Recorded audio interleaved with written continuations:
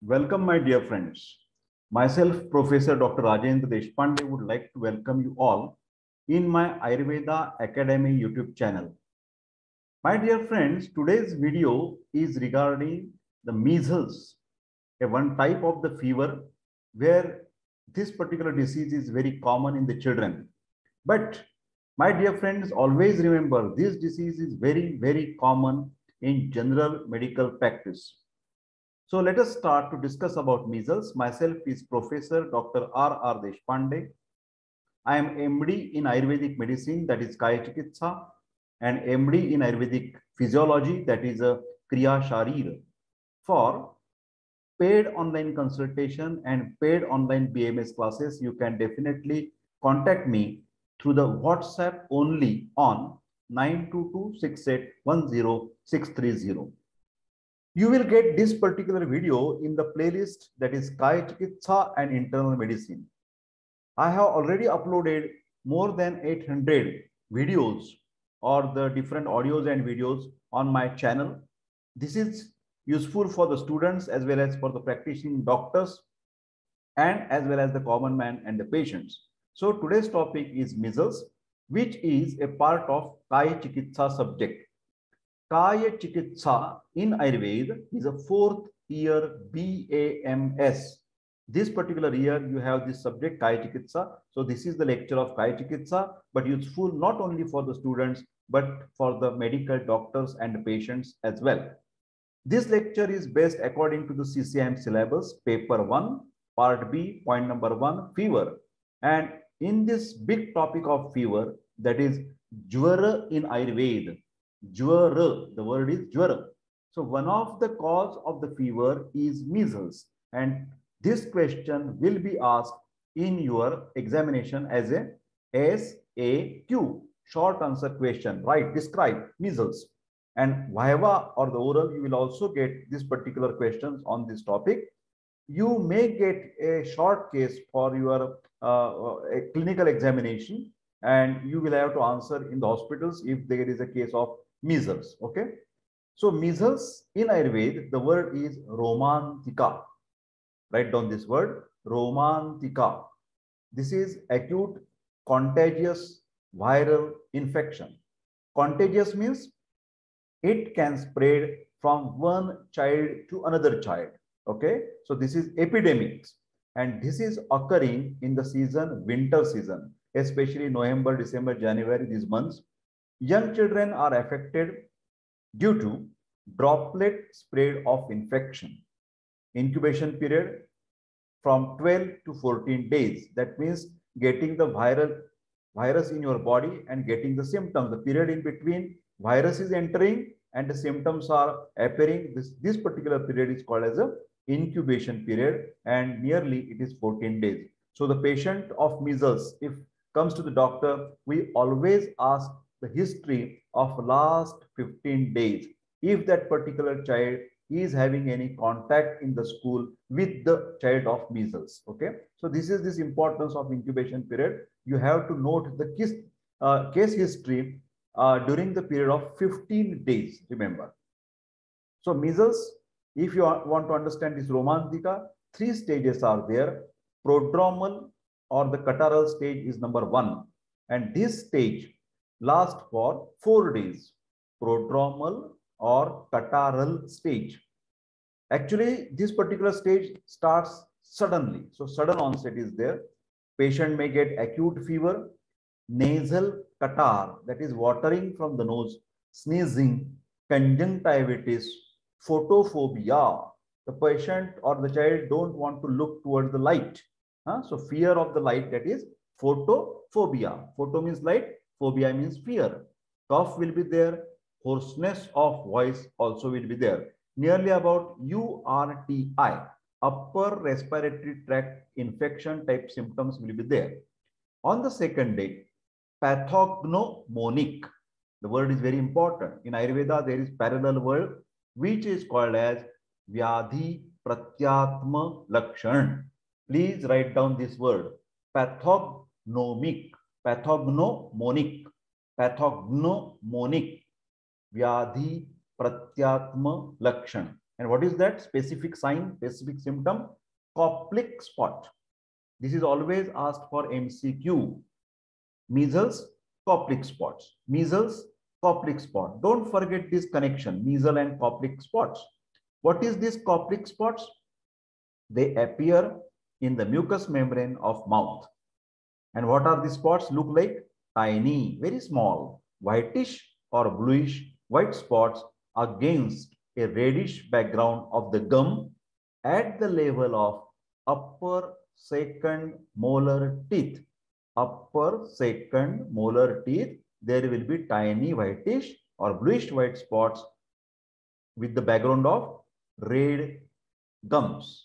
So this is coplic spot. Don't forget this very important sign. Coplic spot, measles. Coplic spot, measles. Next, second stage, exanthematous stage from 4th to 7th day.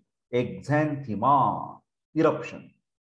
So the temperature will boost, high rise of temperature. To begin with, it may be 101. Now, these days, there will be 103 degrees Fahrenheit. Face will be puffy. There will be headache. Cough will continue. Photophobia will continue. And there will be start muscle pain, myalgia. Lymph nodes may enlarge. Spleen may be palpable, splenomegaly. Now, the most important feature of this second stage is rash. Exanthema, rash. Exanthema, rash. This will be on the 4th day. And how will be rash? Maculopapular.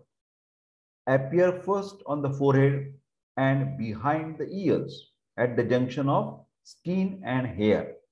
Spread downwards to the whole of the trunk and limbs up to the palm and soles. So whole body will be having rash, but rash will appear on the 4th day. Don't forget this, because you will be always asked the differential diagnosis in measles and chickenpox. I have already uploaded the video of chickenpox, so kindly note that particular video, measles and chickenpox. Okay. Next, initially, this particular rash will be discrete, pink, blanch on pressure, and later confluent. Confluent means coming together. All 2, 3, 4 will be come together.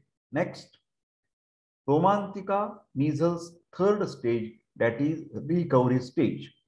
Rapid. Rash will fade away. Rashes will go away, leaving brownish discoloration of skin and areas of desquamation.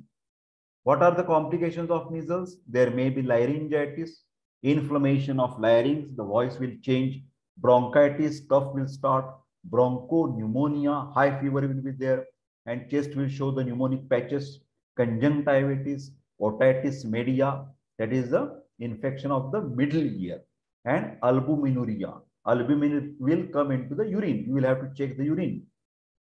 So now the treatment of measles.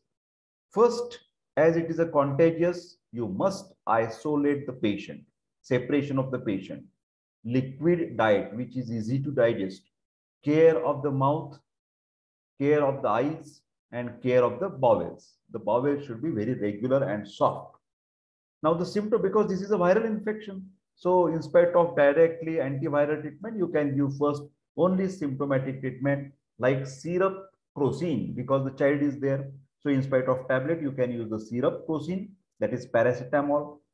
This is spelling mistake, I am sorry for that. 1 teaspoon 4 hourly to control the fever. Syrup avil expectorant, anti-allergic, anti-itching, antipruritic. Okay, 2 to 1 teaspoon TDS, 2.5 teaspoon TDS. This is also printing mistake. This is not 21.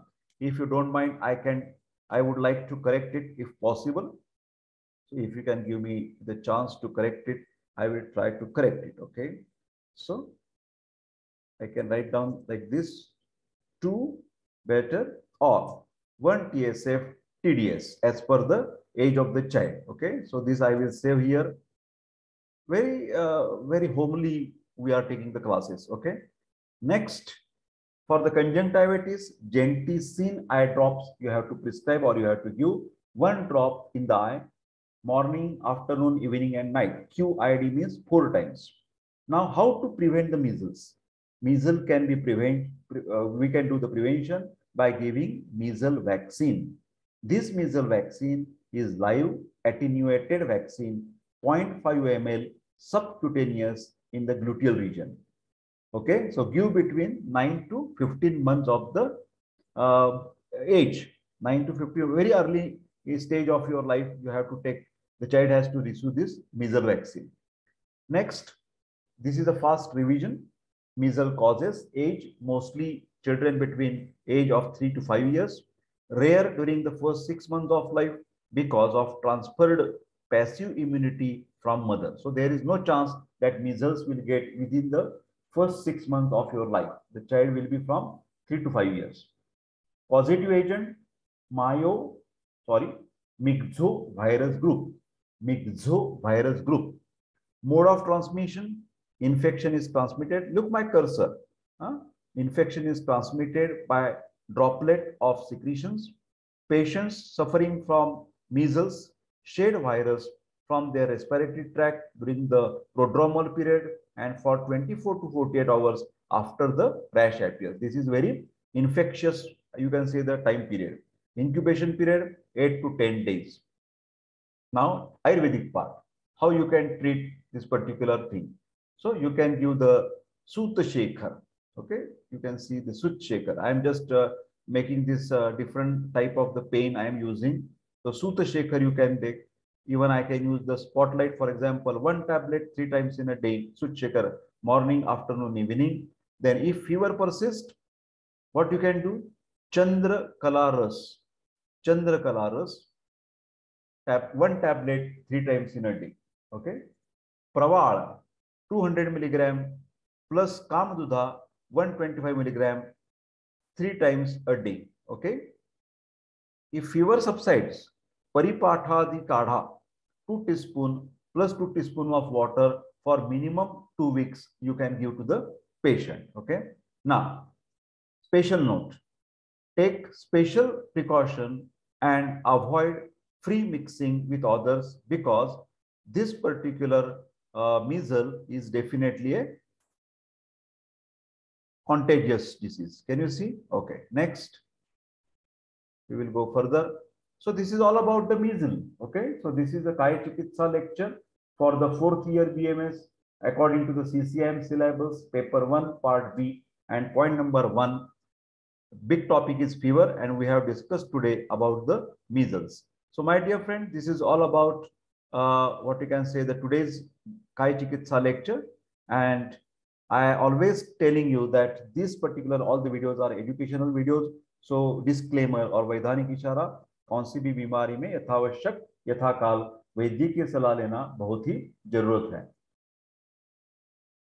If you are suffering from cerebral palsy, arthritis, MND, motor neuron disease, cancer, diabetes, hypertension, heart disease, ADHD, attention deficit hyperactive disorders, idiopathic thrombocytopenic purpura, or any such type of chronic diseases or autoimmune disease, you can take the help of Ayurveda Academy expert doctors. You can WhatsApp me on 922681060 for paid online consultation and paid online BMS classes. So, I am very thankful for your patience hearing. Please like this video, share this video, and don't forget to subscribe my YouTube channel and press the button icon. So I wish all the best for your studies as well as for your practice. Sarve pi sukhinos santu, sarve santu niramayaha. All the best and take care. Bye.